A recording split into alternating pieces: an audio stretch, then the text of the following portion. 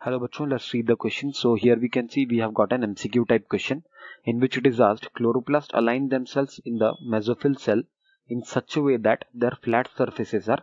So what we have to do here is we have to find out the alignment of chloroplast in the mesophyll cells. So we will generally see at first mesophyll cells. What are they? They are the primary site for photosynthesis. We will write here primary site for photosynthesis.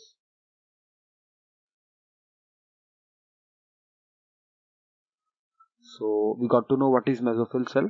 In this case we will see chloroplast, they generally align themselves parallel to the cell wall. Chloroplast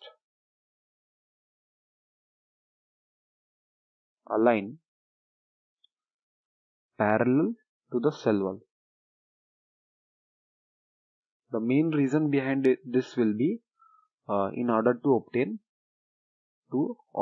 optimum light, that is for photosynthesis. Optimum light. So when light intensity is very high, so what they do is they align themselves perpendicular in order to avoid photo oxidation.